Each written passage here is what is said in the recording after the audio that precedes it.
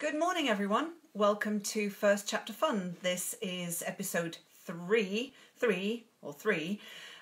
Today I'm going to be reading from Roz Nay's excellent second novel, Hurry Home. Hi, Roz.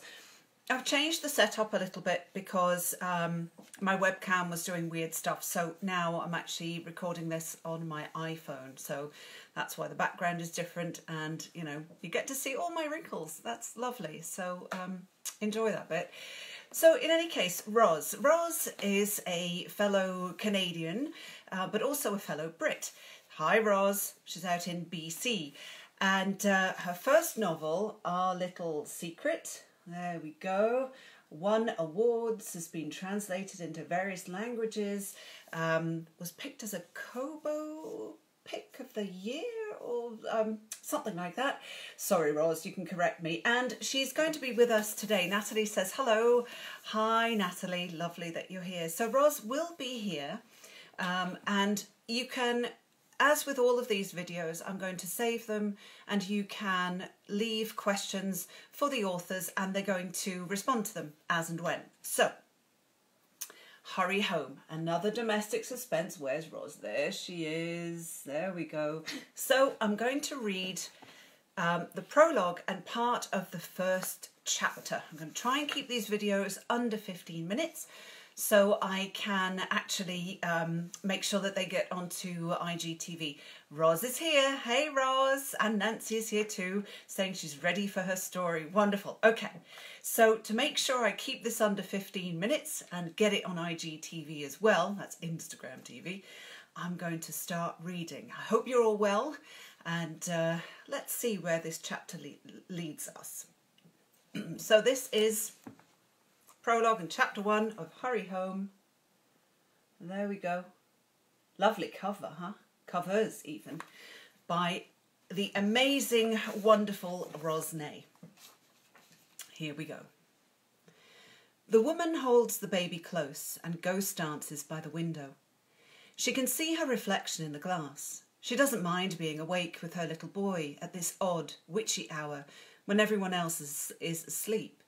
This moment is a secret that only they share. He is olive-skinned, familiar, although a far cry from her own pale colouring. It doesn't matter, she thinks. He's mine, and I'm keeping him. Outside, the street is quiet. The mountains in the distance watch over the sleeping town.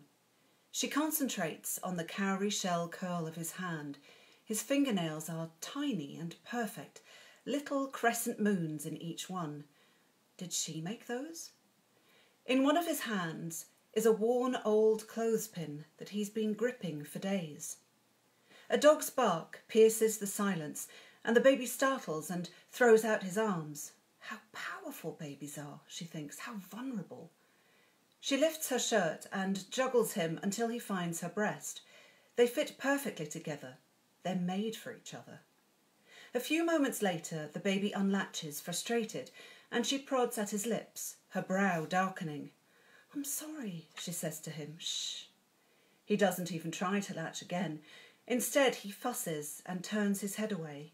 Hey, she says, her voice louder. It's just us now. You'll never see her again. The baby blinks, working up to a cry, and they stare at each other for a second, old souls reconnected, like there was never any loss before, and nothing ever went wrong. You're okay, little one. You're safe now. There, that's better. In a minute, she'll fetch him formula from the fridge, warm it up, test the temperature of it against the tender flesh of her inner arm. She knows how to do all of this. She's a natural. Finally, everything is exactly as it should be. Act 1. The Garter. Alexandra.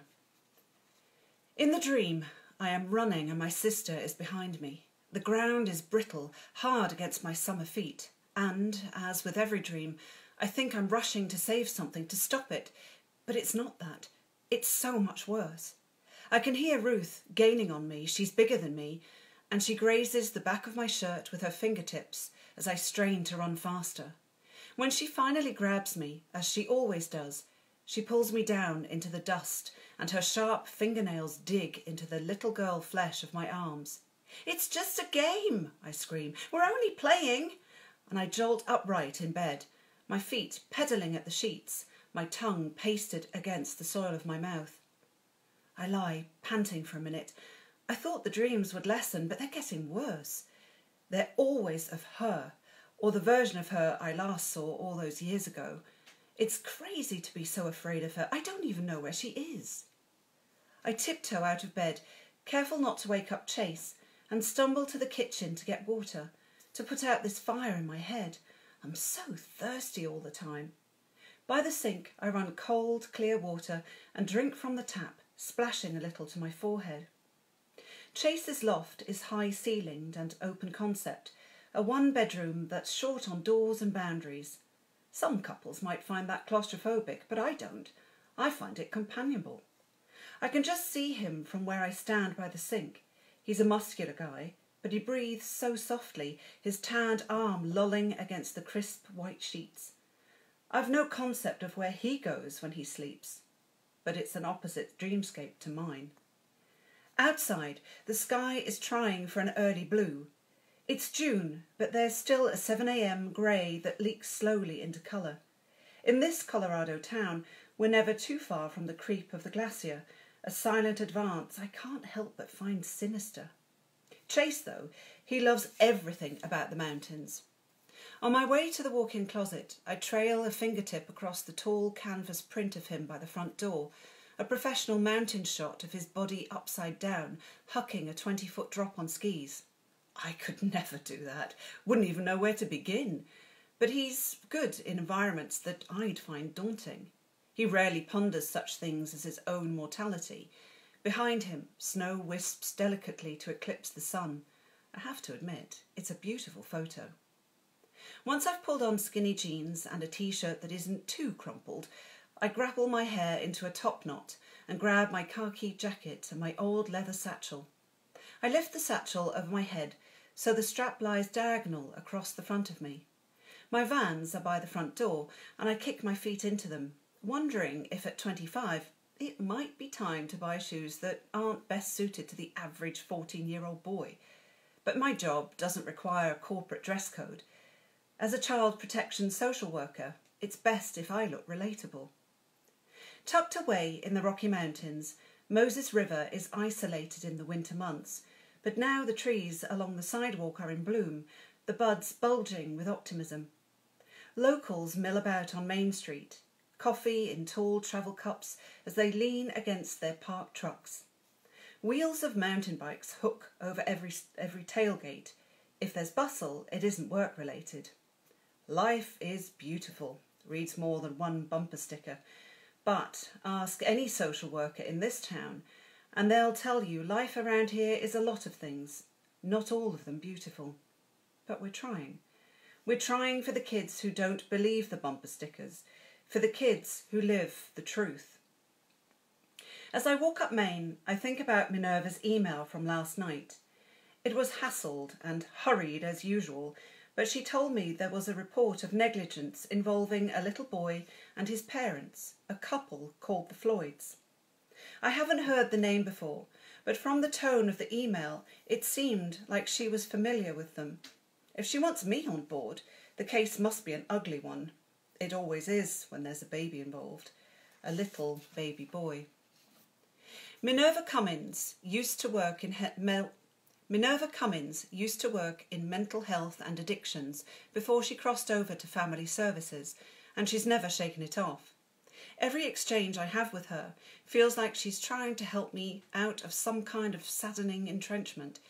Even as I'm solving problems, she'll still sigh with her eyes closed as if I'm the cause of them. Sometimes I wonder if that's why her husband divorced her.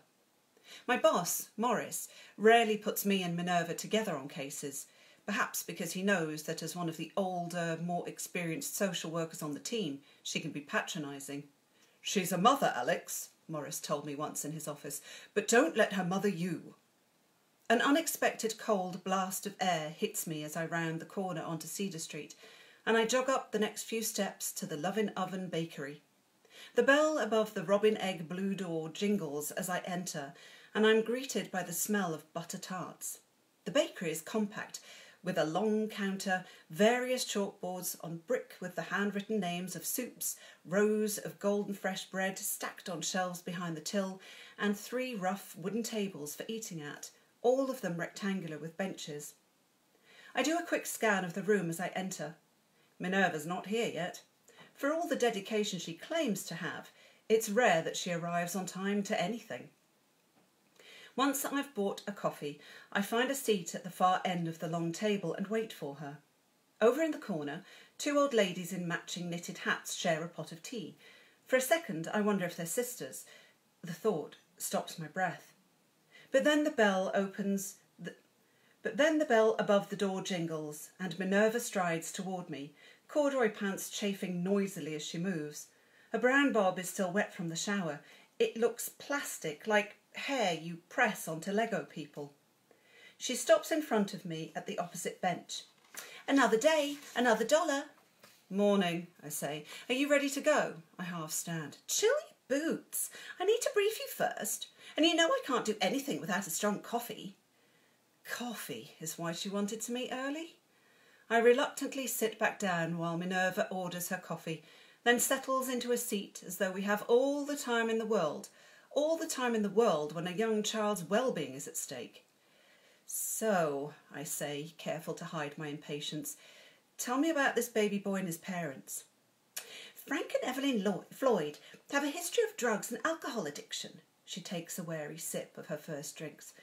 "Basically, they were druggies, troublemakers before they had a child, but they've been better since he was born." "OK, so then why are we both going on this visit?" I ask. What I really want to say is get a move on. "The baby's name is Buster," she says, dodging my question. She pauses, relishing the Floyd's baby's name, hoping I'll laugh at it, but I don't. "Earlier this week, they left him outside in the car while they went into the post office. Some good Samaritan called it in. We'll go out to their house, have a quick peekaboo, and that'll be it. We'll be in and out, Brussels sprout." Her phrasing catches me off guard. In and out so fast when they left a baby abandoned in a car? How long was he alone for? "Come on, Alex, you know the drill," she says, shaking her head. "You can't assume the kid is in danger just because some stranger said so.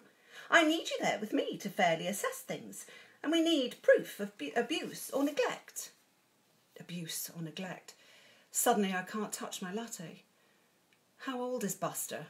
"Oh, a year at the most, I think." Minerva looks at me quizzically. "Are you okay?"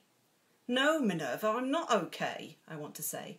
As many cases as we resolve in child protection, kids living in horrible circumstances who we rescue and give a chance at a better life, new cases pop up at double the rate. I feel like Mickey Mouse in that old cartoon, the one we had to watch as kids at Christmas. Mickey's in his workshop and it's flooding and the mops are out of control, and yet no matter how hard he tries, the water keeps pouring in, backing Mickey up the stairs. I hated that cartoon the first time I saw it, but it was always Ruth's favourite. "Can we get going?" I stand up. "Oh, all right then," she says, exhaling. "Although it wouldn't hurt to relaxez-vous for a minute. You'll be on stress leave in no time, just like everyone else, if you keep trying to save the world." I ignore her and head for the door. That was part of Roz Nay's wonderful upcoming novel, Hurry Home. Here it is. It publishes on July the 7th. So if you can't wait that long, you're going to have to read this one, aren't you? Roz's Our Little Secret, which is absolutely brilliant. I love Roz. I love your books. And Roz is here. Hey, Roz. Oh, and Robin's here too. Fantastic. So don't forget, you can leave questions and comments for Roz, and she'll get round to them and answer them as we go along. So that was first chapter fun today. Tomorrow's lineup, we have Stranger in the Lake by Kimberly Bell. That will be at 11:30 a.m. ET. So I'm going to post this video. I'll post it on Instagram. If you could share this far and wide, you know, because everyone wants to see my lovely wrinkly face. That would be great, so we get more viewers and more people. And please remember to check out Roz's book. There it is again. Here we are. And I will see you tomorrow. In the meantime, stay safe, stay kind, and I'll see you tomorrow.